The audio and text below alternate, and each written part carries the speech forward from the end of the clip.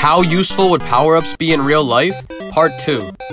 So you guys really seem to like the first part, so I figured I'd start working on the next part.